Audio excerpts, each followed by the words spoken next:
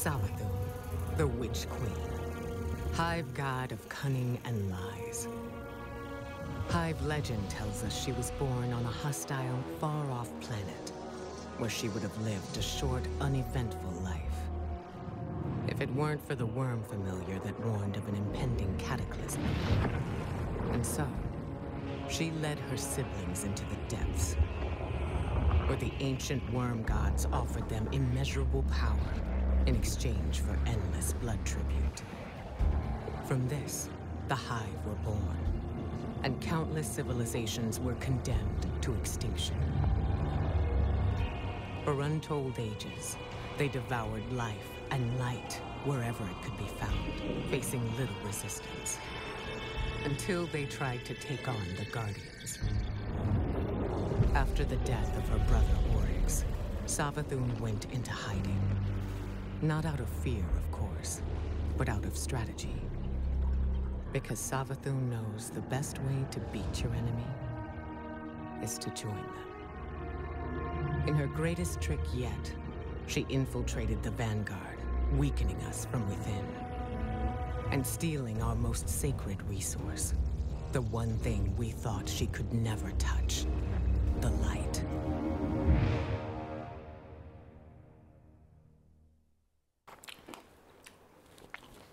ये पिछले थोड़े सीजन की स्टोरी यहाँ पे मिल रही है। पिछले एक 1.5 साल की बल्कि जो कहानी बता रहे हैं ये सीजन के थ्रू, वो अब सब कुछ इससे ही हो रहा है। अच्छा है यार।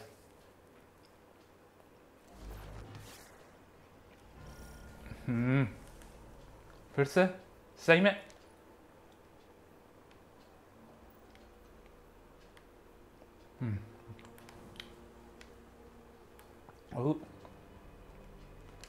Interact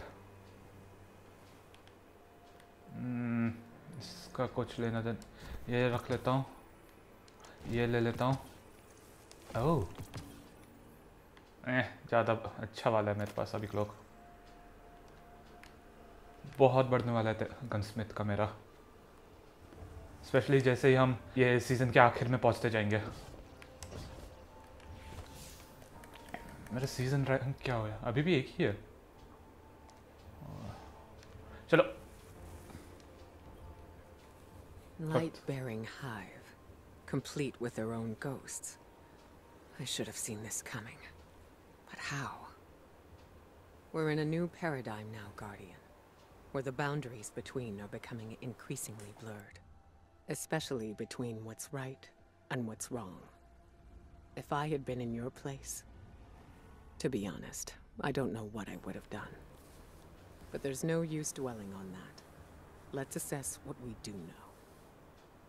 I see you picked up a clue along the way. One that might explain why Savathun decided to return alongside Mars. क्या उठाया था हमने? According to your ghost telemetry, that fragment is giving off the same vibrations as the pyramid tech relic. That just so happened to return with Mars. Go take a look. I'll explain more when you report back. वो तलवार जैसी जो चीज़ थी।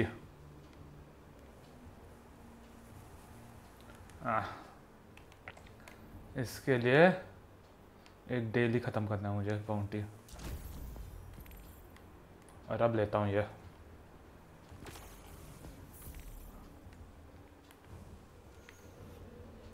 Investigate the relic in the enclave on Mars. Okay, अंदर ही जाना है ना। यहाँ पे भी वो है क्या, ये हमारा जो वेपन बनाने का जो है? Guardians have been combing Mars since it reappeared. No way they'd have missed this. It's definitely new. Let's get a closer look. ये है हमारा वेपन बनाने की जगह। नाम भूल गया क्या दिया था बज्जी ने इसे। इतना समय क्यों लग रहा है यार लोड होने में? अब कट सीन की वजह से।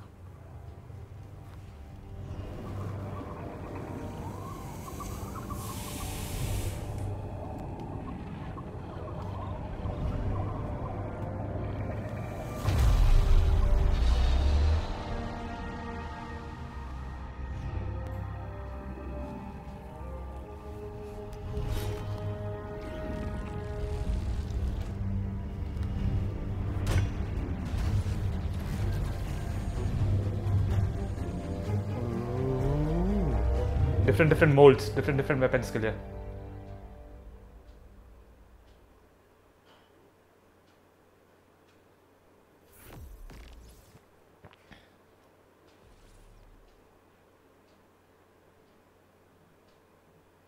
ओके, अब स्क्रीन दिखा यूआई उसका बनाने का। Approach relic, shape new to begin, select the enigma. Okay, the enigma, oh 1396 ग्लेव।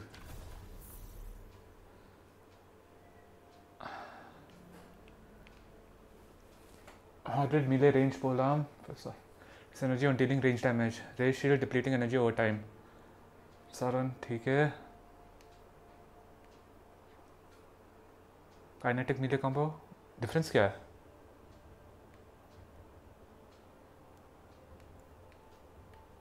Okay, अभी के लिए यही कर सकता हूँ मैं। पर्क ना देखते हैं। नहीं शायद, पर अभी के लिए अरे यार ना, यही करना होगा। रेंज बढ़ाओ।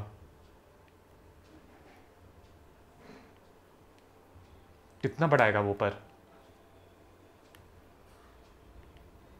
कुछ और चूज़ नहीं कर सकता हूँ मैं। एक्सटेंडेड मैक के साथ जाता हूँ और इसमें एक ही चीज़ चुन सकता हूँ, बाकी सारे लॉक्ड है।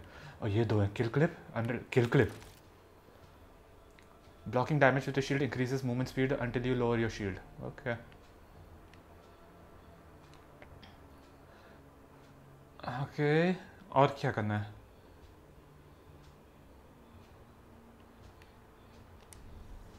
नहीं।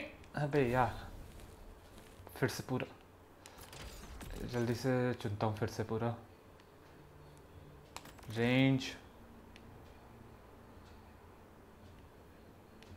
ये पता नहीं कितना कम धीरे कर देगा वो उसको, तो चलता है।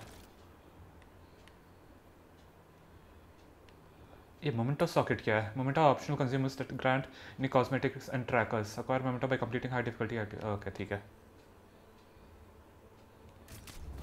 1396 का मिलेगा मैं।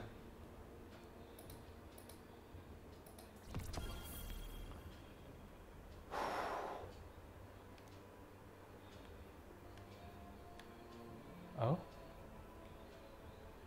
empty memento socket.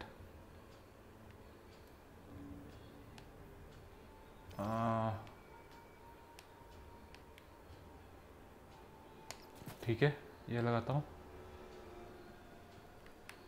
कॉन्ट्यूट वो है ना, इसको पहली बात तो किस वो इसमें जाता है। मैं सोच रहा था हैवी में जाएगा वो। हाँ, और यहाँ पे क्या है? You can now shape and read weapons using the relic on Mars. Activating the relic has awakened resonant weapons across the system. Use weapons with deep sight resonance in order to gather resonant materials from them. Deep sight resonance चाहिए। Resonant materials are used to improve your shaped weapon or to shape new ones. With this new information, return to Ikora the Enclave. और एक और quest को मुझे, daily quest को मुझे खर्च करना होगा ये आगे बढ़ने के लिए।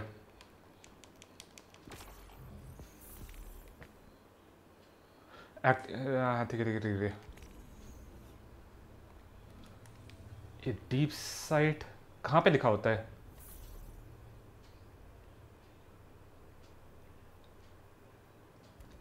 कहाँ पे लिखा है कि ये डीप साइट वेपन है?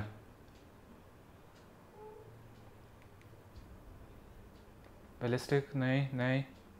साइको हैक यार समझ में नहीं आ रहा क्या है ये जो। नहीं यार वो ये जो है ये तो बेसिकली विच क्वीन का सिंबल है, एक्सपेंशन का, बताने के लिए कि ये विच क्वीन से आया। ये मिला हमें। That was something. Not sure exactly what that something was, or what that something did to you. Hopefully nothing bad. ये नए वेपन के साथ ही इससे बात करते हैं।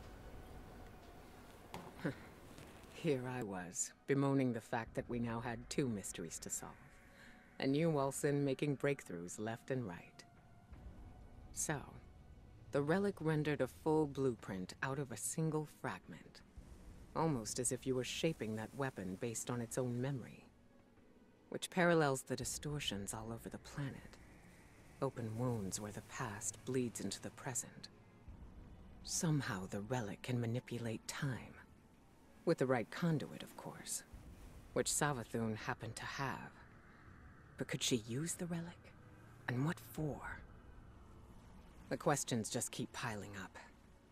It seems the answers are buried within Savathun's throne world. I need someone to go in and dig them up. Guardian, how do you feel about working with the hidden?